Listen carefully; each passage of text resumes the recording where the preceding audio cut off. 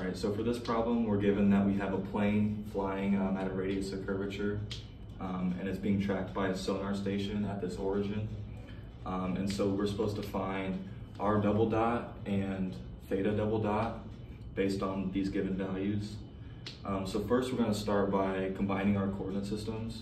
We're going to want to use, for the origin, we're going to use a polar coordinate system, which based on this, it's going to be ER is pointing towards the plane.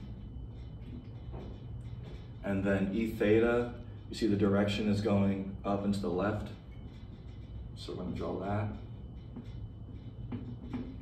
Then for the path coordinate system, it is on the particle or the plane. And so we're going to have EN, and that's pointing towards the radius of curvature. And then ET, which is going in the direction of motion or velocity. And then we have theta, it's going to be here and here. And then we can draw extensions of that.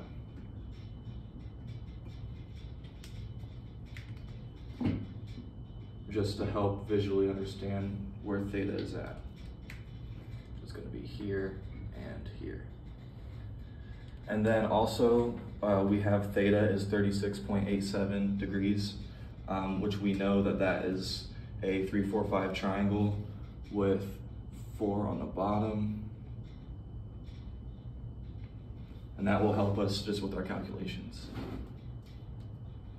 So for the rest of this section of the problem, we're going to be determining your EN, ET, ER, and E theta with respect to one or the other. So making your equations to convert between one another. So to start, you look back at your drawing that we previously did, and then you're going to pick one to start. So let's start at EN.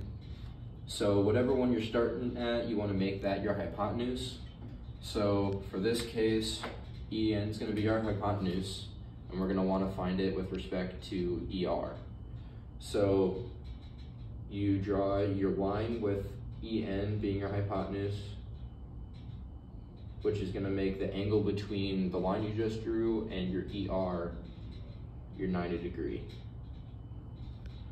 So since this is theta, we know that the angle in here is 90 minus theta, which is going to make this top angle theta.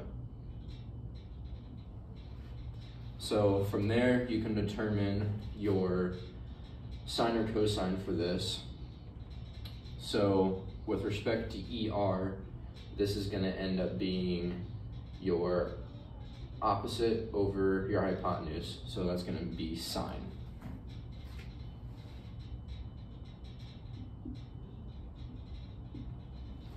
And that's going to end up being positive because it's pointing in the same Y direction or ER direction. So then if we go to E theta, you're going to do EN with respect to E theta. So once again, you're going to make your triangle with EN as the hypotenuse and E theta as your base. So here's your 90 degree, this would be 90 minus theta, and then we already have theta labeled here. So for this one, you're gonna end up doing the same as this. So you're gonna have your theta here, which is gonna make this angle wanna be cosine, because you're gonna wanna have your adjacent over your hypotenuse. So this one is gonna be cosine.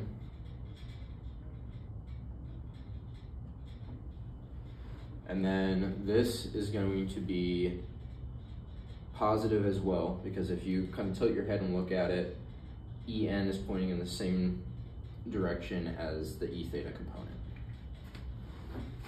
So then to continue on, you're going to have ET with respect to ER. So ET, hypotenuse, respect to ER, you can draw your line. This will be your 90 degree, and then this is theta. So your ET with respect to ER is going to be cosine. And that's going to be positive as well. And then ET respect to E theta is gonna end up being, you can go off of the line that we extended here.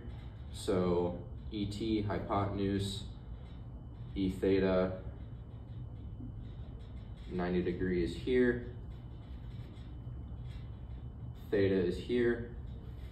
So your one here that we're looking for is gonna be negative sine.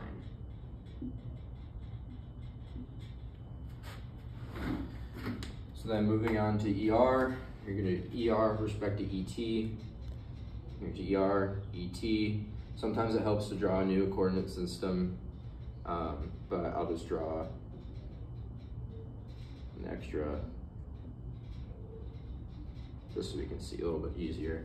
So ER with respect to ET, ER is now your hypotenuse, where ET is gonna be the other, so your 90 is here, theta is also still here. So ER with respect to ET is gonna be cosine.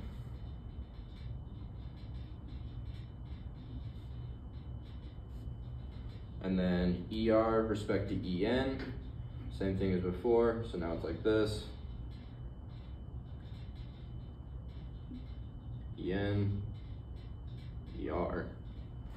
And then we determined earlier that this is 90 minus theta. So now ER is your hypotenuse. So this is gonna be 90, and this is gonna end up being theta.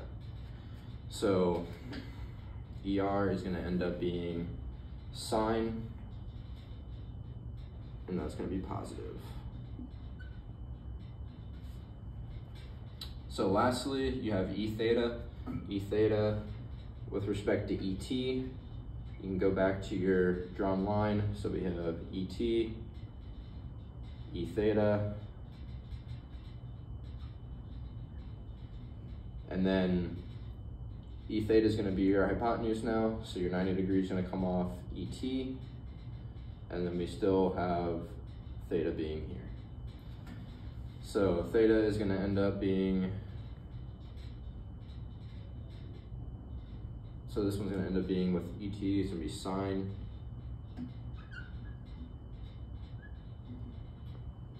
And then with respect to EN, the triangle is gonna be down here, here, hypotenuse here,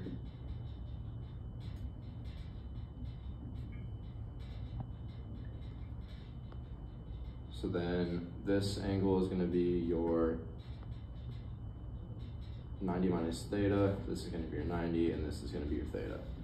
So then for E theta, your EN is going to be cosine, but it's going to be negative.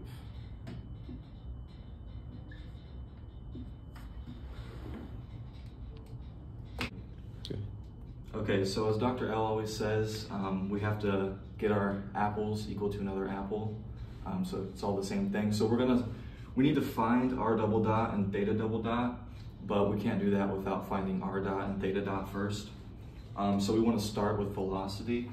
So we have velocity equals VP, and that's in the ET direction.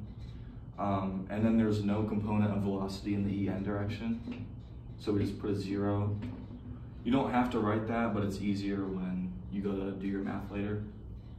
And that's also equal to the polar coordinate version, which is just r dot ER plus r theta dot E theta.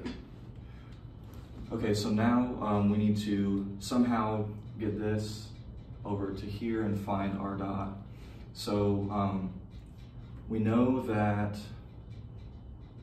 ET is going to be cosine of theta ER. So then we have BP cosine of theta equals r dot ER.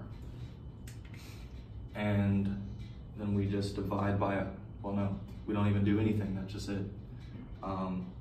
So then we can plug in our numbers, which is gonna be 75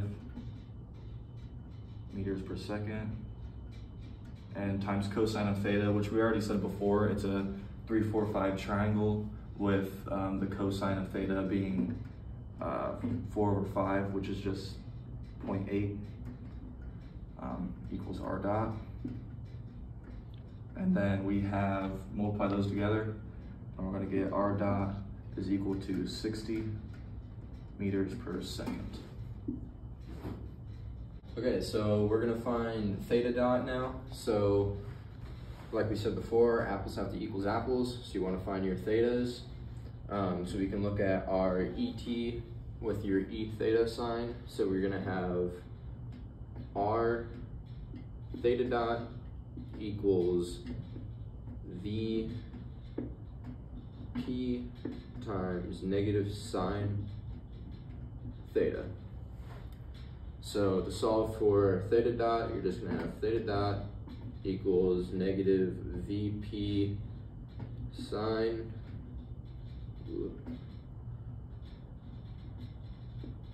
over R.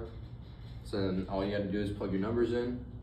So theta dot equals negative, then we can look at our givens.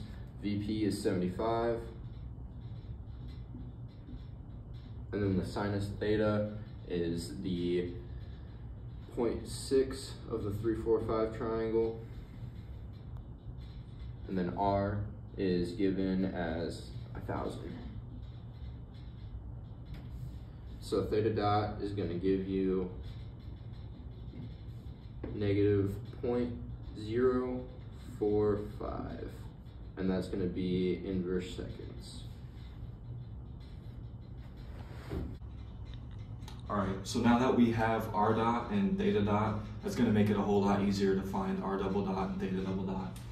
So we're gonna have to use our acceleration equation now, which is going to be A equals v dot in the ET direction plus v squared over rho in the EN direction. And we know that v dot is 0 because it was given in the problem that our VP is actually constant. So that goes to 0, and this is going to be set to the polar version of the apple, which is going to be r double dot minus r theta dot squared, and that's in the ER direction, plus we have theta double dot r plus r dot theta dot. And that's in the EN direction. No, E theta direction. Okay, and so moving on from that, we really want this portion here to solve for r double dot first.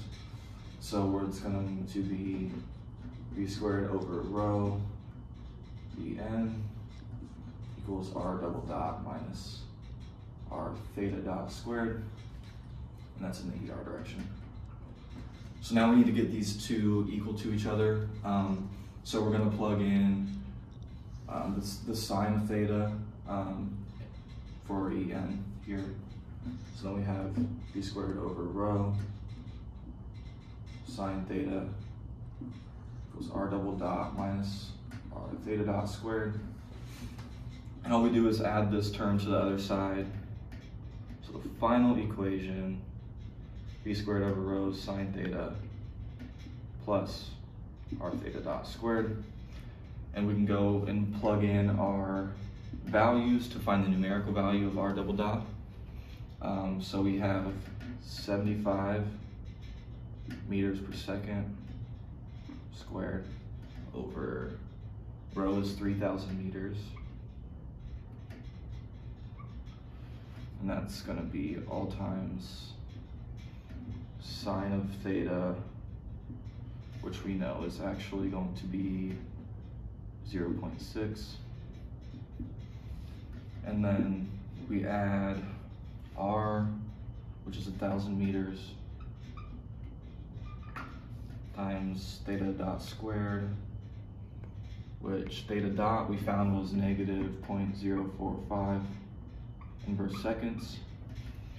And when you do the calculations, you're going to get r double dot equals 3.15 meters per second squared.